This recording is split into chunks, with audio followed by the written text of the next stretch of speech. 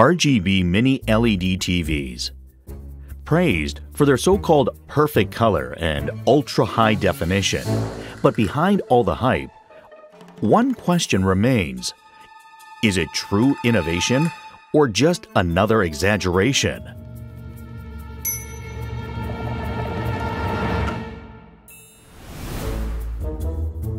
Conventional mini LED TVs generate white light by coating blue LEDs with phosphors, then splitting that light into color through a color filter.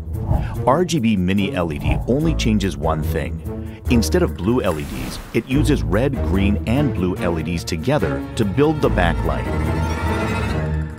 On the surface, it may look like an advanced technology, but at its core, it's still just an LCD display, making light in a backlight, passing it through liquid crystals, and filtering it into color.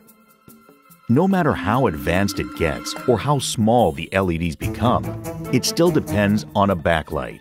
And that means light leakage, color distortion, and limits OLED never faces. OLED is fundamentally different. Each pixel emits its own light. No backlight, no leakage, no compromise, delivering perfect black and true color exactly as promised. So while RGB Mini LED may appear new, its foundation remains unchanged. It's still LCD, just with a different name.